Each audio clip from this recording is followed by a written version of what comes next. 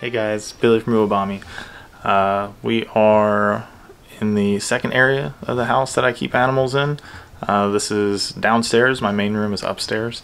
So I found something today that I'm pretty excited about. It's something I wasn't sure if I was going to be able to pull off or not. So I figured I'd share with you guys and see how I set up things and what I do. So let me go ahead and show you guys what I found.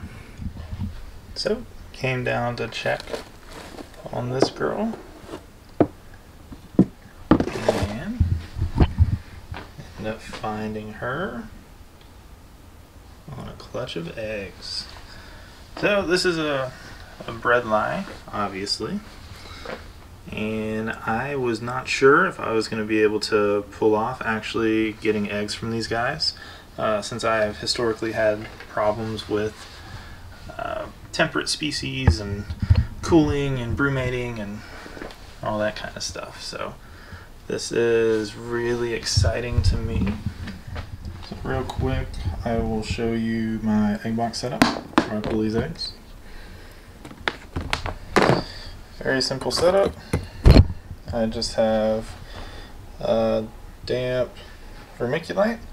I cut PVC legs, just about an inch and a half for the 15 quarts, which is the 15 quart. And then light diffuser, cut to size. So you don't have to worry so much about your water to vermiculite ratio. This makes things a little easier. This is what I'll be using to incubate these guys. Alright, so pull these guys, show you how I pull carpet eggs. We got one that she kicked out, so still put that in, and we'll see what it looks like whenever we candle it. This clutch looks fantastic. Oh, one slug.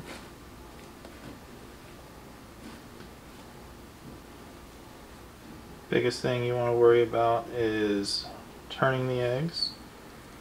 I'm not sure exactly how long she's been on these, but let's see what we got.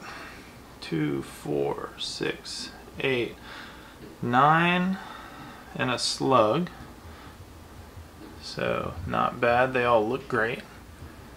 So this is a 50% Hypo blood stonewash female, visual stonewash. She was bred to a 100% Hypo blood male. And also I rotated another 50% Hypo visual stonewash male with her, so it'll be cool to see what ends up coming out of these guys. So here's Mom. She actually looks pretty good after laying. And then there's the clutch. So that's the egg that she kicked out.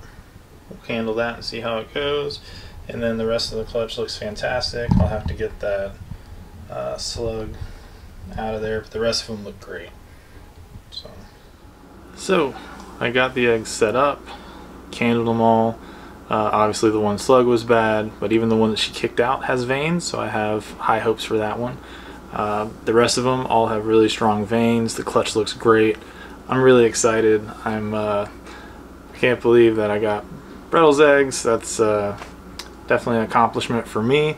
I've always been a winter breeder guy, so to be able to get them cool enough to get fertile eggs here in Florida, and how I had to, kind of work the system a little bit, definitely makes me happy that I got these guys. So now they're set up in the incubator. They are doing their thing, so hopefully in 2 months we'll have some babies, and then I'll get to see if the Hypo got the job done or if the Hypo stonewash male got the job done. I got a feeling it was the Hypo. He was locking like crazy, so it would make sense if he did. I never saw any locks from the Hypo stonewash male, but that's okay. So looking good. Here they are.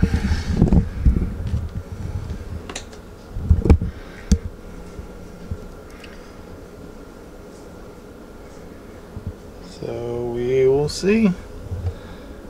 We will see what happens. Thanks for tuning in. Until next time, guys.